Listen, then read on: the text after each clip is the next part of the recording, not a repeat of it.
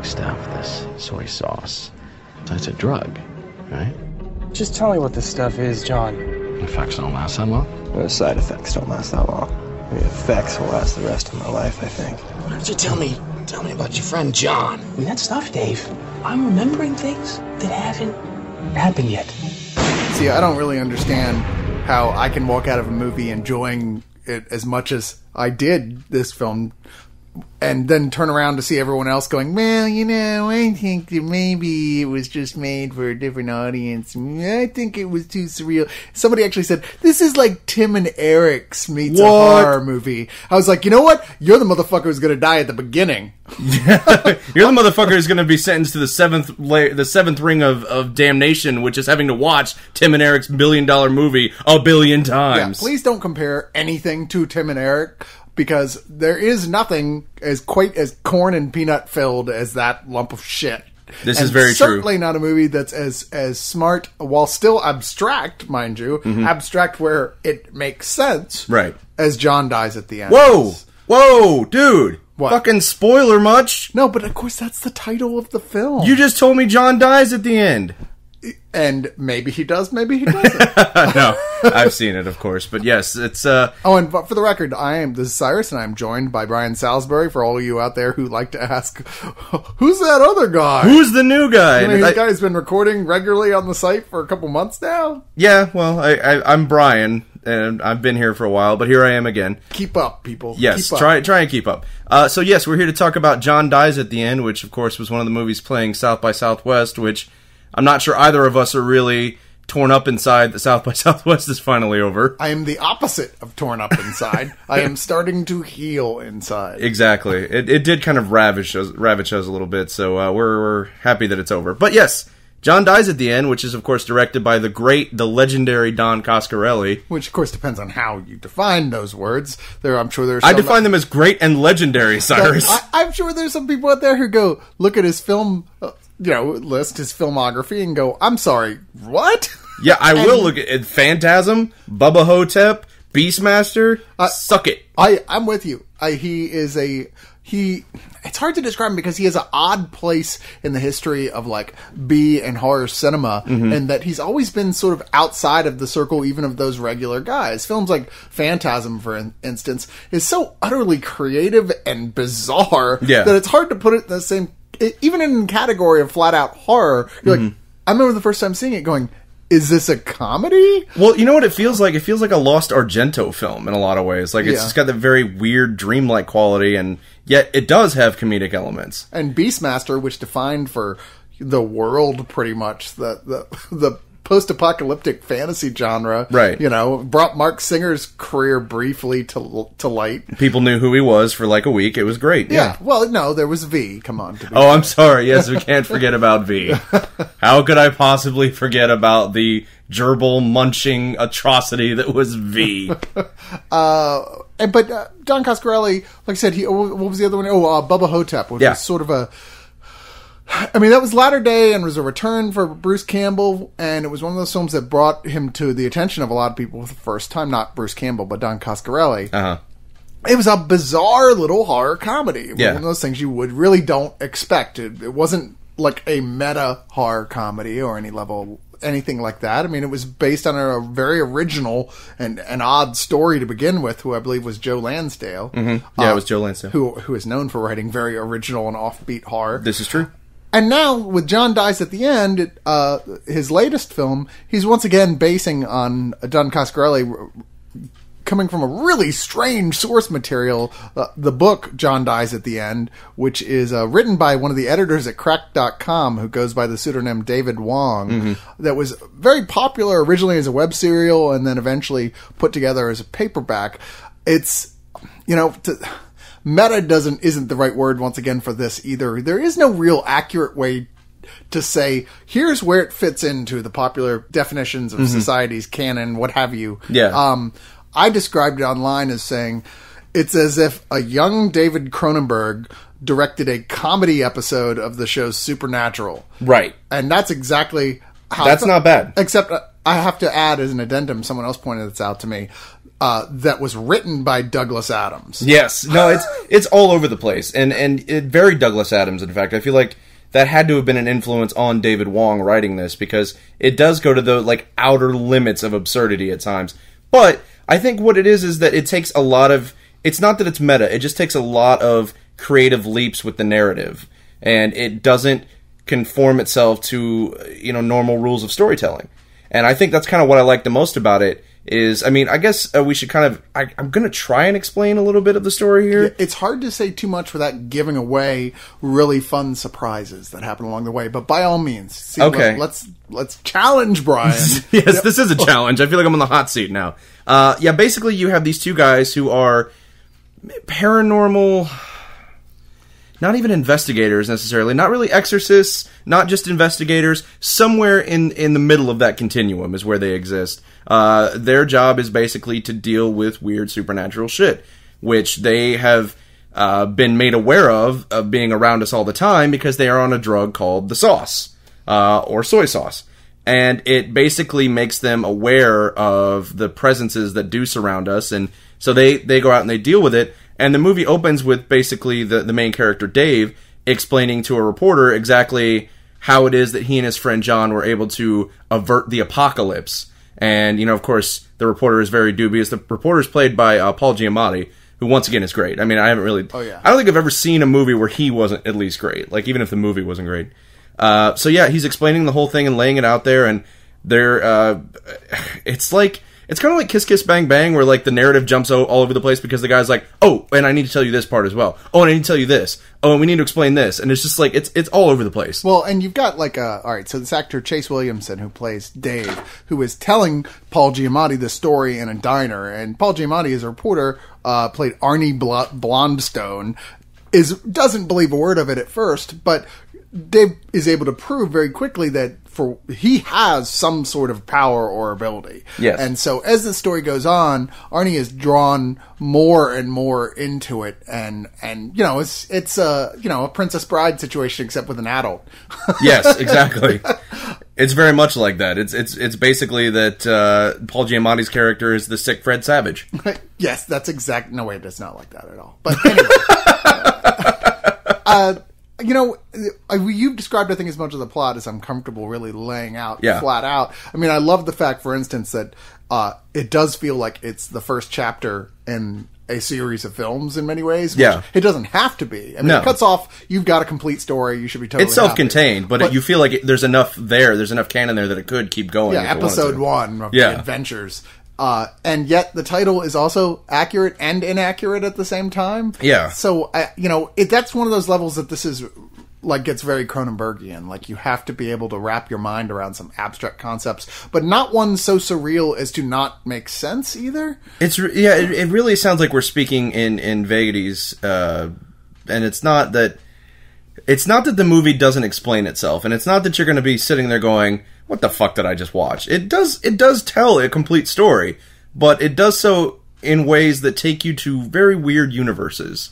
And you're either kind of on board with it as it's going along, as it makes these rapid changes, or you're not. And I think that's what it's going to come down to with people, even fans of Coscarelli, I think, are either going to be on board with all the crazy places to which it goes, or they're not. Yeah, well, it does seem to, if you're not paying attention, it will seem like it's jumping around a lot. And the truth is, like I said, I found that I was sitting there very focused, not drinking beer, which helps a lot. This is not a beer drinking movie. No, it is not. No. This may be a pot smoking movie, but not a beer drinking movie. Possibly LSD, we're not sure. I don't want to kill anyone, so let's not recommend that. Well, I'm not recommending it. I'm just saying that possibly this is the kind of movie that would lend itself to that drug usage. No, do not take LSD. They're not advocating that. No, I'm saying to this movie specifically. LSD can't kill you by itself. But with this movie, it possibly could actually kill you. Good. I'm glad our moral compass is facing due north. I love it. No, come on. You know me. Fuck it. I don't care. Do whatever you want.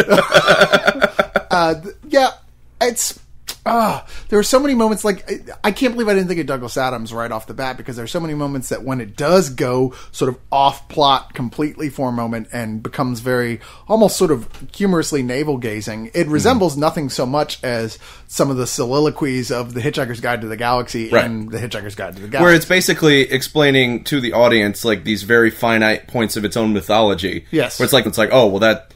You know how that monster works. It's like blah, blah, blah, blah. And it does. That specifically felt like Hitchhiker's Guide to me, where it's like they had to stop for a second and explain to you this alien race that you were seeing. Yeah. And then at the same time, you've got that supernatural element with the two young, good-looking guys who are, you know, this is episode 0 as they're learning how to deal with the supernatural and what, in fact, comprises it here, which is really more of a super dimensional than supernatural sort of thing that they're dealing with on a regular basis.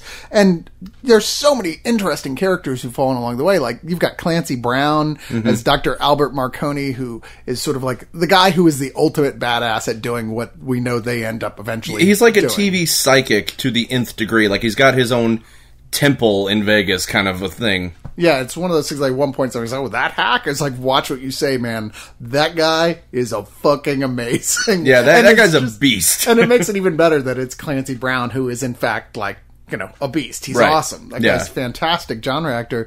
You got Doug Jones as one of the beings who may or may not be from another dimension, who is never appeared like he was from this dimension to begin with, even without makeup. You've got Angus Scrimm, the tall man from the Phantasm series, who makes a small appearance. And I do want to throw out a special notice to Glenn Turman, who plays a detective who's constantly kind of hounding the two guys and then at the same time trying to figure out what else is going on. Glenn Turman is the star of one of my favorite blaxploitation movies, JD's Revenge. Oh. So I would like to throw him a little extra love as well. Yeah, I thought he was excellent. I did not know about that film. Yeah. It's a great film. If you ever get a chance to track it down, JD's Revenge is it's an awesome blaxploitation horror film. So, but I don't know what else there is to say about the John dies at the end without giving away too much. Well, I will say this. What grabs you right at the beginning is the razor-sharp dialogue. There are so many jokes batted about at breakneck speed that it's kind of hard to catch your breath at times and you're laughing mostly not even at like pratfalls or gimmicky jokes, but just at what's being said both in the moment and in voiceover. And it was, to me, like, that was my favorite part of the whole movie was, you know, the first 15-20 minutes when it was just Paul Giamatti and Chase Williamson batting stuff back and forth. I thought it was brilliant. Yeah, I agree with you. In fact, there's so many neat sight gags, too, that sound silly on paper, but Coscarelli found a way to really make them work. Like, very early on in the movie, they confront a monster that forms itself off of all the cold cuts that are in this woman's freezer in her basement. So it's this shambling, rather scary monster made out of, like, rack of lamb and sausage links and stuff. Yeah. And as they're confronting this thing, they're like, they realize it's mistaken them for Marconi. For Marconi, Clancy Brown's character, and they're like, hey, what the fuck, man? Do we look like we're in our 60s? Here, hold on. And so they give the monster their cell phone to call. It's like, here, you talk to him. Yeah, and I love that segment because that monster is so well designed and it's mostly practical effects. And it reminded me so much of that scene from Dead Heat, where they're in the butcher shop and like all of the meat starts, you know, being zombified and coming back to life, and it was and Dead Heat. I love Dead Heat. I don't even care. You are the guy. I am the guy. Me and Kayla Cromer, I think, are the only people on the planet that like Dead Heat. As well, there's a lot of just straight science fiction in here. It's really funny. Now, if there's a thing I didn't like about this film, it felt like a lot of the effects were unfinished, especially as we got towards the end. Yeah. And some of the stuff that was more CG-ish was a little... It needed a final polish. Its low-budget seam starts to show toward the end, I think, is what happens. But yeah, I'm with you. There's some effects at the end that it sucked because those were the only moments where I was like, oh, that feels kind of cheap. Yeah. Everything else throughout the movie I was completely on board with, but yeah, toward the end it did start to wear a little bit. Yeah, it was disappointing because the subject matter is so intense by that point, and so almost at that point it's kind of Terry Gilliam-esque where the film is going, and I wanted to see more care taken with that other stuff. Like, the practical effects are all so good. Yeah. It was disappointing that they looked at the CG and went, no, that's fine, that'll do. I was like, yeah, I don't think that will do, actually. It was a pretty big mark against it for me. It looked like early Sci-Fi Channel special effects. You said, what a shame considering how well written it was. And I don't know, like I said, just to come back around to this, where I started. This film is not for everybody. No, and it's not. And it's funny the way Don Coscarelli mentioned during the Q&A, like how he came about being on this project was about as random and haphazard as you could possibly. Like, he was on Amazon, and one of the recommendations said, "You might like this book." So he read it, and he's like, "Oh, I'll direct that." Like, that's how he came onto the project. Was literally like, Amazon recommended that he read this book. He read it and thought, "Wow, that would be a fun project." And so he directed the movie. Let me say for the record, lest anyone make any comparisons ever between you and Carlisle, which isn't necessarily a bad thing, but just so they know there is no comparison, Brian himself conducted said Q&A and didn't feel fit like it was necessary to bring up. It's not germane. I mean, it's something he would have said, to anyone who was hosting the Q&A who had asked, about the origin, but it was an honor because I'm a huge fan of the guy, so I was geeking out a little bit up there. I want to recommend this to anybody who knows, like, if you've read the Hitchhiker's Guide to the Galaxy books more than once, if you have fell in love with Bubba Hotep, if you are a fan of films like Fear and Loathing in Las Vegas, yes, or The Brood, or I think you've just hit on every single thing you need to appreciate in order to going into this, know that you will like it. Yeah. Like, I think if you love all the things that you just mentioned, Cyrus, I think this is a movie for you. Like, I really don't think there's any question if you do love all of those things. And even though, like I said, I pretty big sense of distaste with how off those effects were at the end, just because, like I said, I was enjoying it so 100% up until that point. I still am going to give it a low full price. Nice. I just a lot of affection for any film that is this ballsy and tries to do things this different, and yet isn't just throwing everything on the screen and seeing what sticks. Yeah.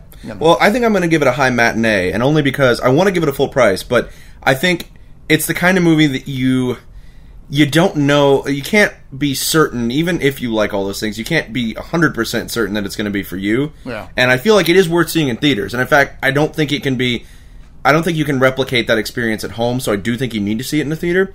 But, maybe do it as a matinee, just in case you find out that it's not for you. It is very definition of a fun midnight movie. Yes. Like a cult film.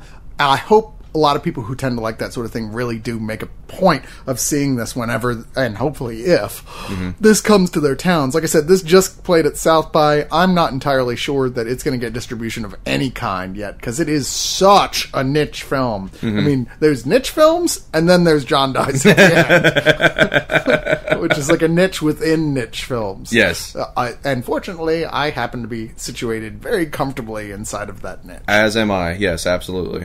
Now I'm going to drop my acid, and we're going to try this review again from the top. John Dies at the end! Move, now.